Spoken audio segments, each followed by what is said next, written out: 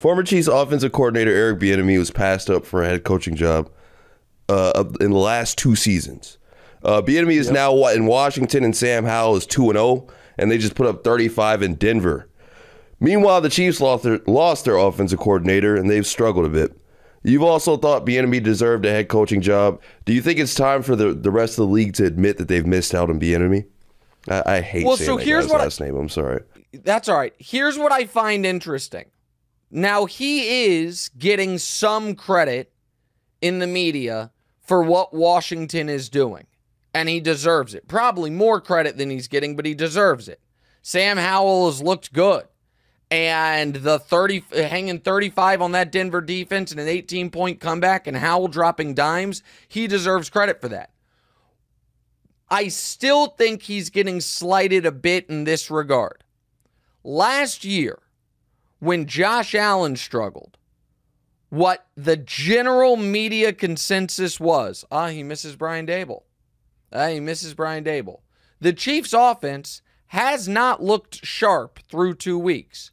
No one has said, they miss Eric Bieniemy.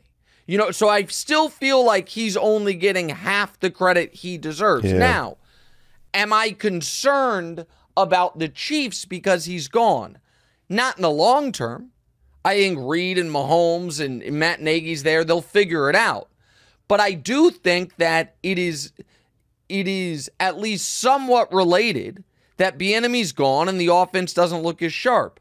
I also think that his best path to being a head coach, it's a weird spot because he kind of needs Washington to falter, because his best path might be they fire Ron Rivera and then hire, give him the promotion from within.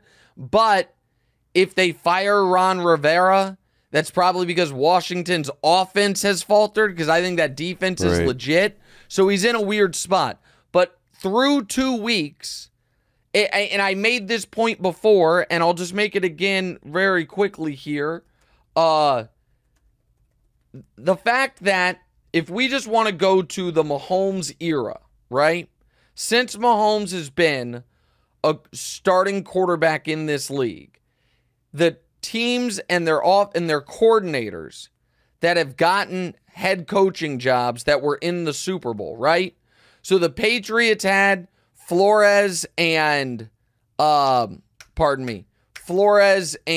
McDaniel. They're the coordinators. They both get head coaching jobs eventually. The Rams, they had that year in the 2019 Super Bowl, or 2018 season, 2019.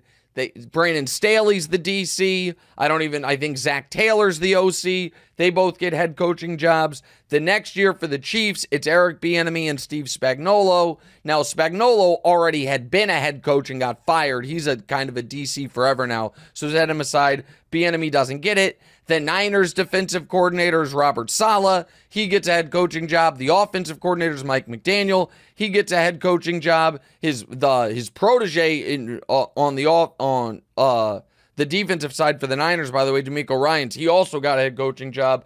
Tampa, their coordinators don't get head coaching jobs. They're black coordinators. The Chiefs are in that Super Bowl. Obviously, we talked about it there.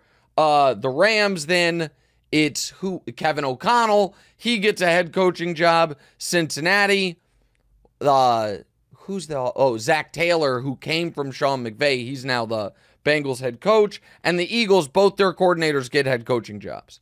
So it did seem wildly unfair, and I stand by all of that, and I think the early returns are showing why Bienemy should have gotten a longer look or a fairer look than he was getting. I understand it's early, but that's where I landed on it then, and that's where I land on it now. Hey, thanks for watching. Hit the subscribe button to get more from the show, and make sure to click the bell to get notified every time new content drops. Check out full episodes of What's Right wherever you get your podcasts, or just click the link in the description below.